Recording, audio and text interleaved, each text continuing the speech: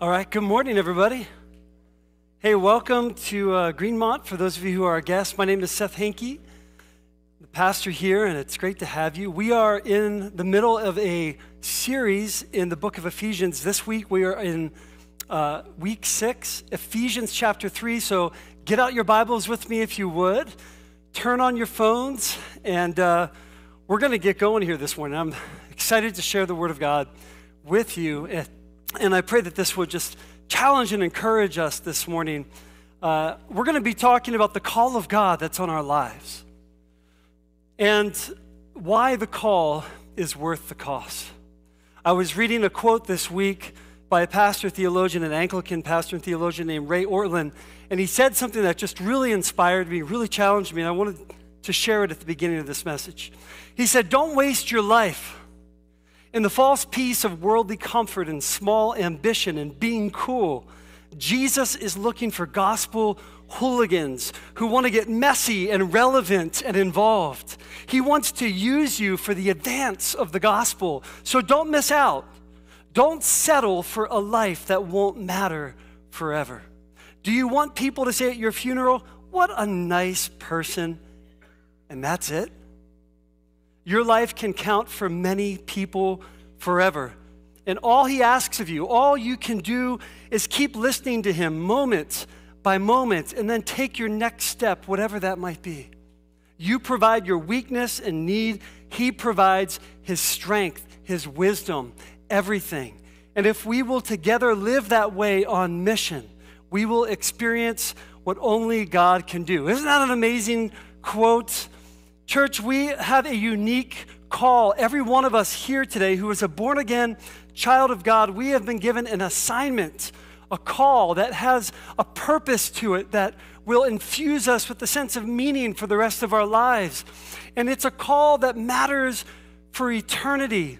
And because of that, it comes with heavenly rewards. But at the end of the day, the cost of that call is what God wants us to remember. Jesus said, "If anyone would come after me, he must deny himself and take up his cross and follow me. For whoever wants to save his life will lose it, but whoever loses his life for me will find it."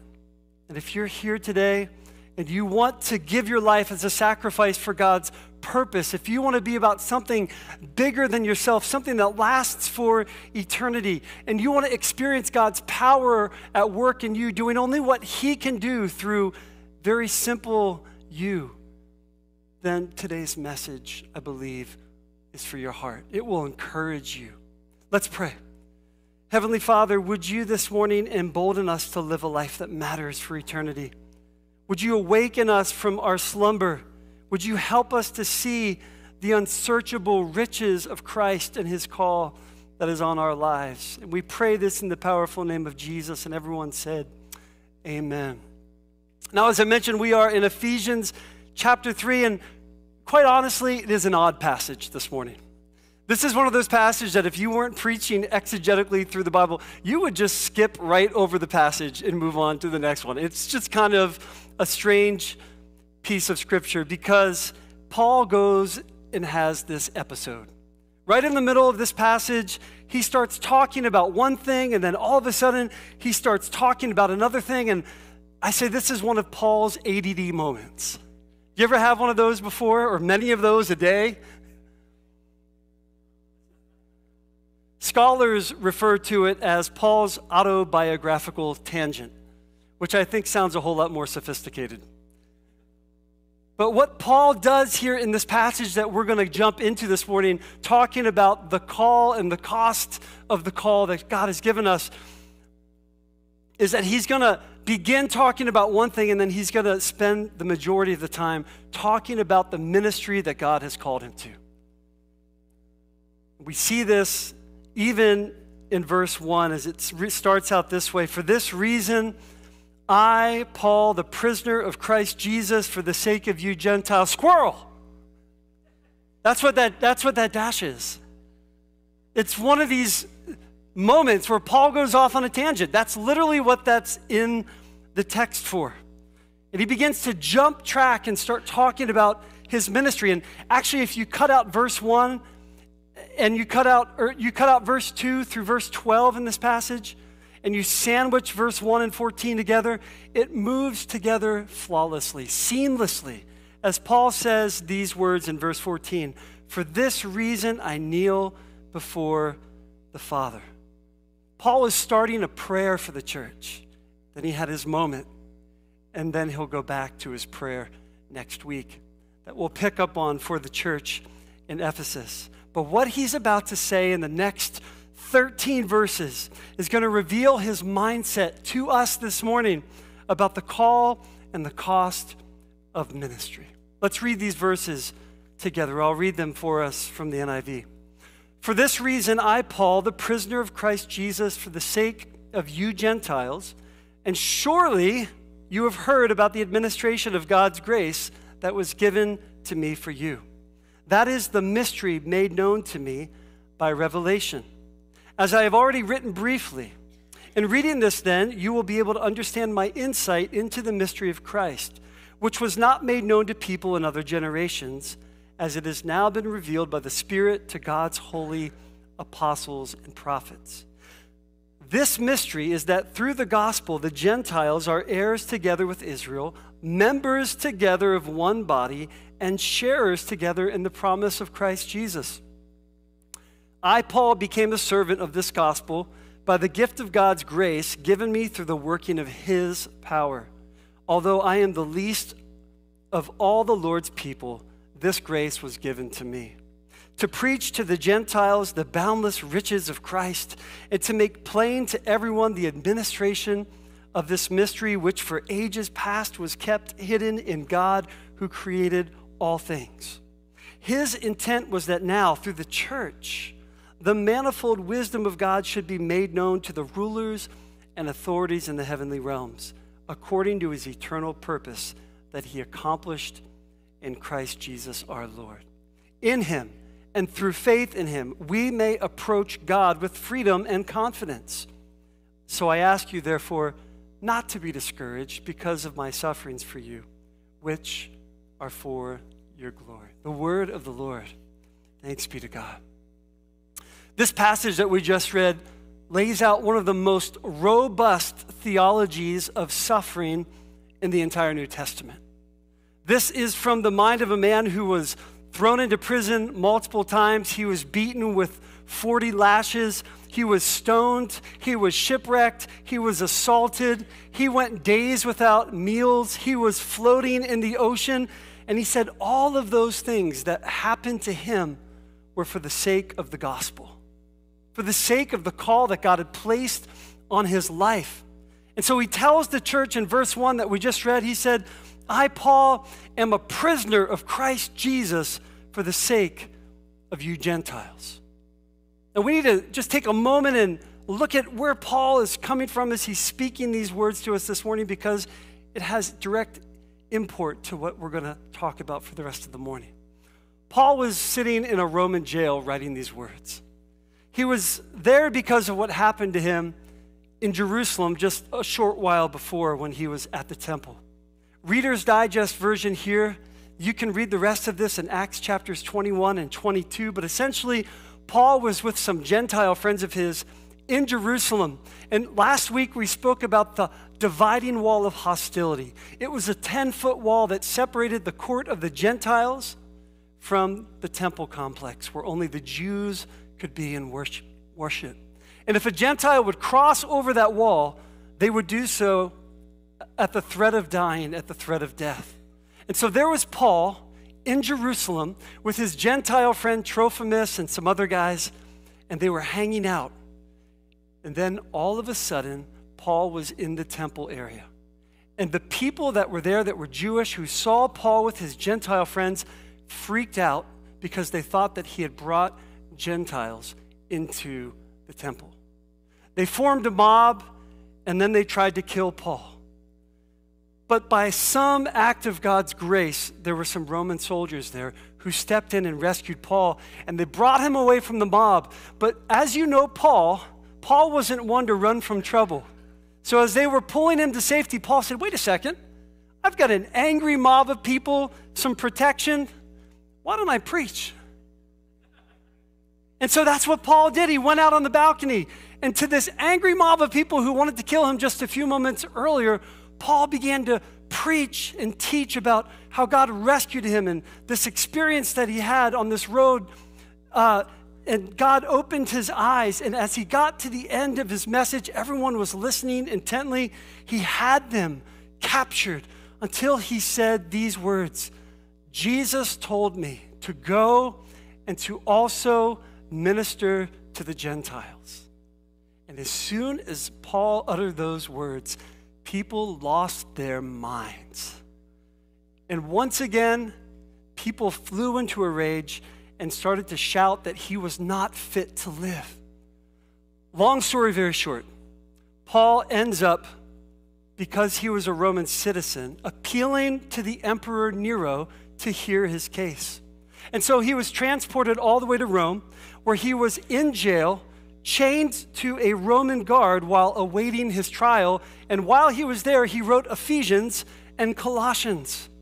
And he was writing to this church and the churches in Asia Minor to encourage them while he was the one who was in jail. Think about that for a second. Paul was in jail, and he was writing to encourage a bunch of free people in the church in Ephesus. And it was all because of the sense of call that Paul had from God for the ministry that he had been given. I don't know about you, but let's get real for a moment and just talk about what we would have been experiencing if we were Paul sitting in a jail, chained to a Roman guard. I don't know about you, but I might be thinking thoughts like, God, why didn't you protect me? I'm a little bit miffed here, Lord. God, I have a right to hold a pity party right here because life isn't fair. I'm not sure, Lord, that I even really want to be a part of this ministry that you have called me to. You can have your ministry back. I mean, come on, church, let's be real and honest. Most of us don't suffer very often. We were riding down the Virginia Creeper Trail 2 days ago with the Brennemans, and the beautiful sunny day that we were enjoying turned into an absolute downpour, and our kids were covered in mud from head to toe, and there was nowhere to go to escape. And I remember this is probably the closest to suffering that I've experienced in many, many years. But see, this isn't anything at all compared to what Paul was experiencing in his prison cell. But you know what? None of it even mattered to Paul. He didn't even care. Look at what he said again in verse 1. I am the prisoner of Christ Jesus. The prisoner of Christ Jesus. See, by all appearances, to everyone who would have looked in on Paul's situation, he was a prisoner of Nero. He was chained to a guard. His life was controlled by the Roman Empire. And yet Paul's like, forget about it, man. I am a prisoner of Jesus Christ. I'm not here because of the Jews. I'm not here because of Nero. I am an apostle. I am a minister, and I am a prisoner of Jesus Christ. What else can you do to me? What a perspective. What a perspective. I love what this pastor, Daryl Dash from Toronto, Canada, said. He said, understanding the gospel, it gives us confidence and hope in our trials. And understanding the gospel allowed Paul to see his life completely differently. The same thing can happen for us, where instead of seeing ourselves as a teacher or an entrepreneur or a church planner, fill in the blank, we can see ourselves as servants working for Jesus Christ. And so when we suffer, we can see that even our suffering has a purpose. When we serve God, we can see the ministry as a gift from God rather than an obligation or something that we're just doing for the Lord. And it will give us humility because we'll marvel that God has actually chosen us, even though we are the least of all God's people. Understanding the gospel gives us confidence and hope in our trials. See, that was Paul's mindset. That's why he could say, I am a prisoner of the Lord. And that's why he could say just a few verses later to the Christians who were so worried about him, he said, so I ask you therefore, brothers and sisters in Ephesus, not to be discouraged because of my sufferings for you, which are your glory. Guys, I'm not worried about jail. don't worry about me in jail. This is just a timeout for me to be able to do some important administrative writing and other things that I need to catch up on. And all of this is for the glory of God. See, this thing that Paul just spoke to the Christians in Ephesus, that he's speaking to us, is this bigger idea that we see in Paul's writings. We see it throughout Scripture, and it's this, that suffering precedes glory. Suffering precedes glory. And see, you have to understand that if you're going to embrace the call that Jesus has extended to you in your life. Paul is suffering, but he's like, guys, you don't get it. My suffering is going to precede glory, and I'm certain of the fact that God's grace is going to help me, even in the experience of all the sufferings that are coming in my life. I remember when my wife, Melissa, was giving birth to our daughter, Stella. And toward the end of the delivery, there were some issues. And suddenly, I remember all of these nurses came rushing into the room with us. There was a lot of movement, and there seemed to be a lot of concern on the face of the doctor. And what we found out was that with every contraction, Stella's heartbeat was dropping dangerously low. And so they told Melissa it was time to get on with it, time to soldier up, and just, she needed to bring Stella into the world, or something else would have to happen. And I just remember sitting there, looking on helplessly. Any men here? Thank you, women, you're amazing. At the pain and the determination and the suffering in my wife's face. And then just moments later, we were greeted by the beautiful sound of this little baby girl. And they took her and put her on my wife's chest. And I remember with every cry that we heard, we just breathed this deep sigh of relief. And as Melissa held her there in her arms, there was this beautiful, amazing, inexpressible glory that just filled the room. It was unlike anything I'd ever experienced before. And in a moment, all of that suffering had turned into joy. The pain and the sorrow and the anguish gave way to indescribable glory. Why is that? Because in life, suffering precedes glory. And so the Apostle Paul could say, I'm a prisoner of Jesus Christ for the sake of you Gentiles, and my sufferings are for your glory. They're for your glory. And see, Paul would go on to say this in verse 2, and I know that you have heard about the administration of God's grace that was given to me for you. That is the mystery made known to me by revelation.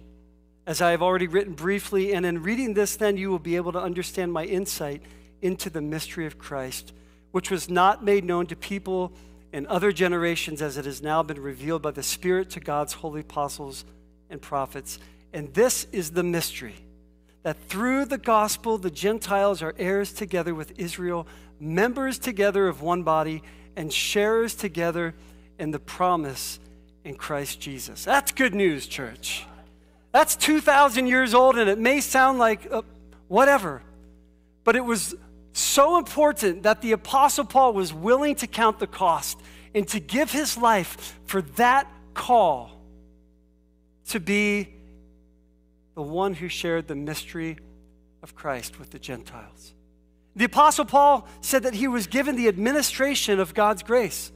In the Greek, that word means oversight or stewardship. He was called to basically, as his job, oversee or steward God's message of reconciliation between Jews and Gentiles in Christ. And if you were here last week, we looked at that and how Jews and Gentiles have a new identity, and that is in Christ. That's who we are. And Paul goes on to say that when the spiritual realms look on at the church, which is Jew and Gentile, they just sit back and they're amazed. I can just imagine at creation as God fashioned Adam and then he made Eve, that the angels looked on with awe, right? And then as the Son of God, the incarnate one, was born to Mary, that the angels looked on and saw the glory of this little one who would fulfill his Father's purpose to bring people back to God. But there was another entirely different kind of glory that the angels were looking on, and they are still looking on as they see this beautiful, profound mystery of Jews and Gentiles united as one in Christ today. Amen? You are a mystery. It is a supernatural reality to not only the unseen realm, but to the seen realm of those around us. When they watch how we love one another, we care for one another, we place Jesus as primary in our lives and in our relationship. And the Apostle Paul said that this mystery, that it was a mystery for thousands of years, but God revealed it to Paul. He didn't reveal it to David or Moses or Elijah, but this was a new revelation from the Spirit to God's holy apostles and prophets. But do you know what? Even though it was revealed to Paul and the apostles and prophets, Jesus and his ministry had even begun laying the groundwork for this. Do you remember the story where Jesus met a Roman centurion and he was blown away by this man's faith? And after he met this Gentile, he said to all those around him in Matthew 8, I say to you that many will come from the east and the west. They will take their places at the feast with Abraham, Isaac, and Jacob in the kingdom of heaven. What is Jesus speaking about? He's looking forward to the revelation of that mystery that Paul received, that Jew and Gentile would come together as one new man in Christ. We see this in the book of Acts, when Peter got this real up close and personal experience in Acts 10. God gave him a vision, and there was this sheet that was let down with all these unclean animals, and God's like, go ahead and eat, Peter. And Peter's like, no, God, I don't eat unclean animals. And God said to him, don't call unclean what I have made clean. And what was God doing? He was foreshadowing, he was speaking to Peter about this reality that the Gentiles were going to be included. And then we fast forward to the life of Saul, this guy who was on his way with his own purpose to persecute the church of God, but gets knocked off his horse and he gets blinded. And there's this guy named Ananias who ends up coming and praying for him. And the Lord tells Ananias, he said, you know that guy Saul, who's been killing my people, persecuting them? I want to let you know something. Saul is going to be a chosen instrument of mine to minister to the Gentiles. See, God's heart was bursting to reveal this mystery that Jew and Gentile would become one in the church, that he would show it off to the unseen realms, that they would long to look in on what we have here this morning. The Bible tells us that after Paul had that experience of his conversion, that there was about a 3-year break where he escapes into Arabia. And what we think happened as Paul was in Arabia was that Jesus was training him. He was tearing away some of the misunderstandings of Scripture, the lies, the falsehoods. He was instructing him and giving him revelation so that he could understand this new mystery, this new message. And so in Galatians chapter 2, we see that there was this 14-year gap, church, that takes place. And Paul goes down to Jerusalem and he meets up with all the apostles and he's like, guys, you got to hear what God's been speaking to me. This is what he told me about Jews and Gentiles. And they listen to him and they're like, oh my goodness, man, you got the real thing. You are a legitimate apostle. And they probably were thinking, we probably shouldn't have gone and laid hands on Matthias so fast. That's a side note.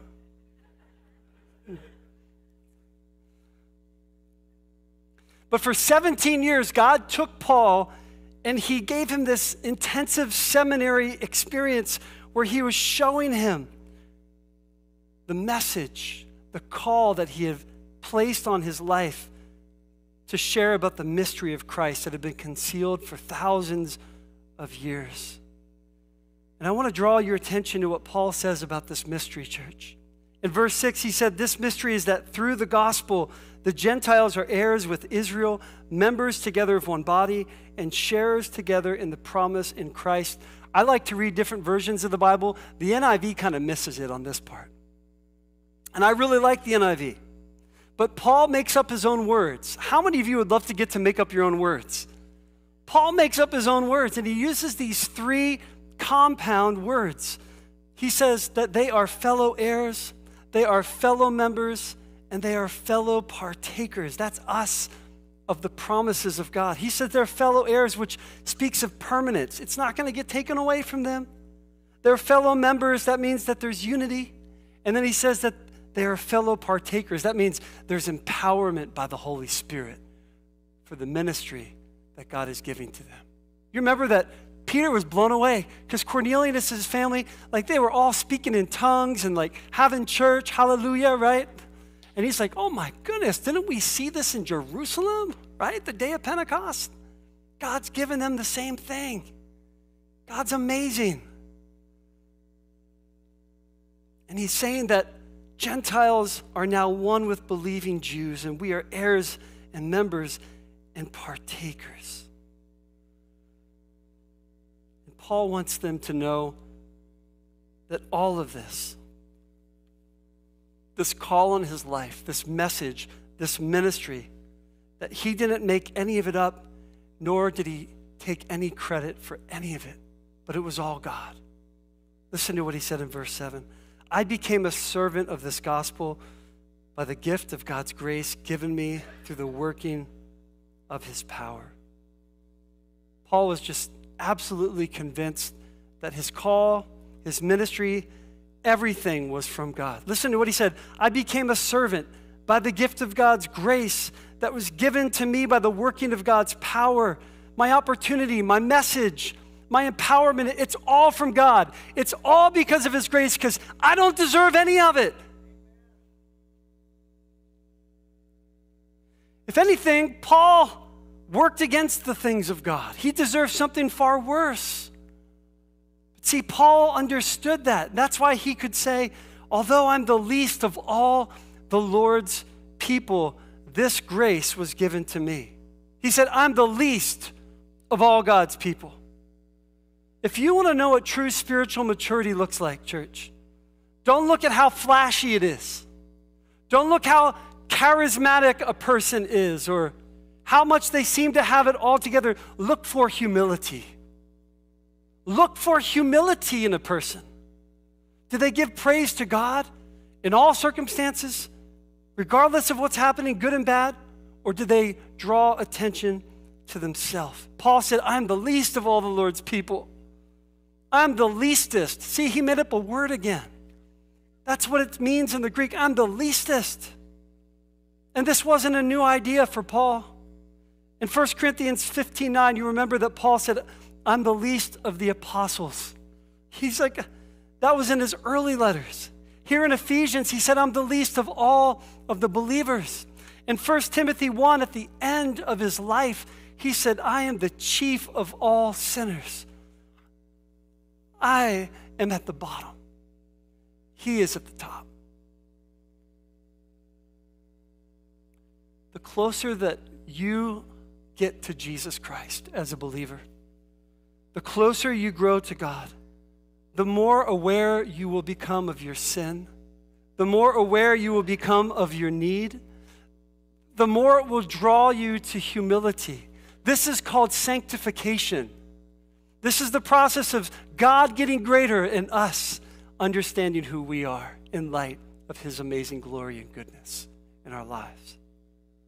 And Paul says that it's learned in our lives through suffering. How much have you really learned in your life that really matters that didn't come through difficulty, trial, or suffering? Is there much? Most of the riches and the treasures that you have to share with other people come from a place of suffering or trials in your life. Most of the books that get written because of these places where people experience something and God steps in and they say, You won't believe what God did in my life. 10.5 years ago, I became the lead pastor here at Greenmont. Many of you remember those moments. I had lots of amazing ideas. I had lots of passion, and I remember writing down all my goals. We're going to baptize 250 people. We're going to do this. We're going to do that. I was doing lots of great things for God.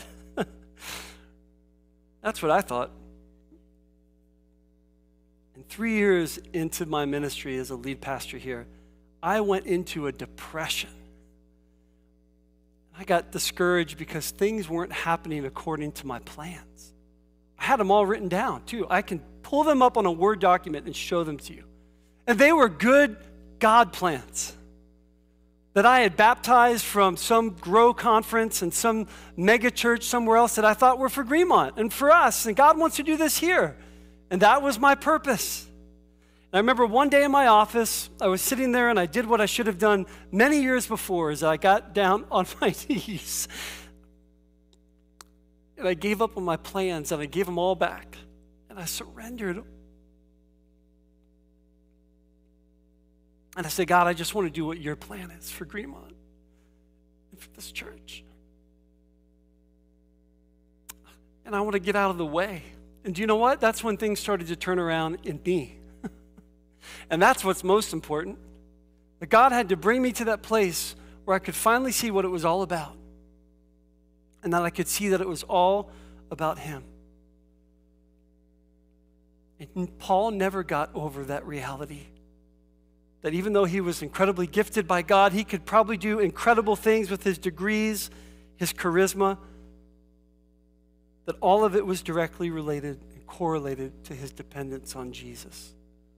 See, Paul is going to go on in the next chapter in 2, but in chapter 4, and talk about the fact that all of us have been gifted for ministry. You've all received a gifting, a calling, but all of it has to be anchored in your dependence upon Jesus, or it will become a hindrance to the things of God. God doesn't need our intellect and our wisdom, so a lot of times it gets in the way, right? God is looking for people who are desperate for him, who are hungry, who are in his word, who are seeking after him, who are humble, who give him the glory and the praise in their life, who are willing to talk about even their shortcomings and their failures because they know it's about him. And this is what Paul is saying to us this morning in Ephesians chapter 3. The closer that we grow to Christ, the gauge that we need to continually look at isn't how much we're doing for God, but how much we know God is doing for us. Are we dependent upon him? I need to close this message this morning. And I want to share a story with you as I do. But many of you are perhaps familiar with the name of a man, Richard Wurmbrand. He was an evangelical pastor from Romania who began an underground ministry. He spoke out publicly about the evils of communism when the communists seized control of his nation and all of its churches in 1945. And for his offenses, the communists imprisoned and tortured him for 14 years until he was finally released in 1964 for $10,000. He eventually made his way across the pond to the United States. He stood before the Senate where he took off his shirt and showed the deep gashes, 18 of them on his back from the torture that he received through all of his time in the prisons. But while he was here, he and his wife, Sabina, co-founded a ministry called the Voice of the Martyrs, which was to give a voice to the underground church and to call the church to remember those who are suffering in the name of Christ all around the globe. But to the very end of his life, when he could have tapped out when he came to America, because everything was comfortable for him for the first time, he continued to follow the call of God on his life and count the cost. And here's how he did that. When he was in his 70s, one time he was scheduled to speak in Berlin, which was a walled-off city surrounded by the East German communist military. It was a dangerous place to go, but there was a door that had been opened to him and an opportunity to go and encourage the church. But just before he was to leave America to fly to Germany, he fell in his bathroom at home, he fractured his skull, and he was taken to the hospital. The very next morning, the nurses who were attending him were shocked to find Richard Wurmbrand putting on his clothes and getting dressed and trying to leave the hospital. And when they tried to stop him, he looked at them and he said, "How can I sit in this bed with only a little pain in my head when I am supposed to speak in Berlin where the people suffer so much more than I do here?" Church, there is a cost to the call that we have been given for the gospel of Jesus Christ. God has called you, He has gifted you in unique ways for His glory, for His purpose. But if we, like the Apostle Paul, don't allow God to direct our steps in and through suffering and trials and difficulty, we will not experience the full weight of His glory in and through our lives. It was through Paul's suffering that God revealed His calling to minister to the Gentiles. And God wants us to take a step with arms open wide to say, we may have these light and momentary afflictions and trials, but He is working a much greater work in and through our lives, and we don't want to miss that opportunity. We want our lives to matter for eternity, don't we, church? Paul said, "I consider my life worth nothing to me. My only aim is to finish the race, to complete the task the Lord Jesus has given me, the task of testifying to the good news of God's grace." Let's pray.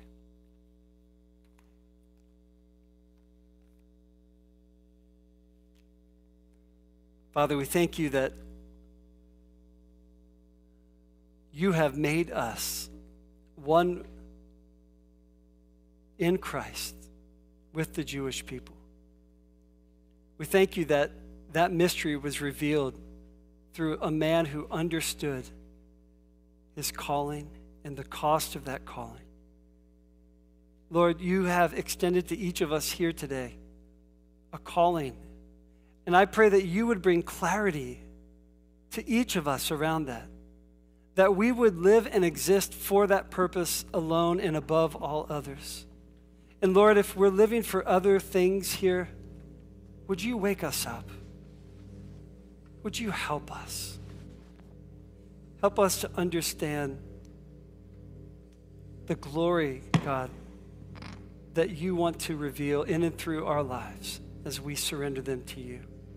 I pray for Your church today at Greenmont. I thank You for this group of people who want to pour out their lives for the gospel. I thank You for Your amazing grace. May we, everywhere we go this week, may we point to Jesus. May we, through humility, be reminded that it's all about Him, what He has done, our very breath, the ministry, the life. It's all because of Your amazing grace in and through us. And we pray these things in Your name. And all God's people said, amen. Would you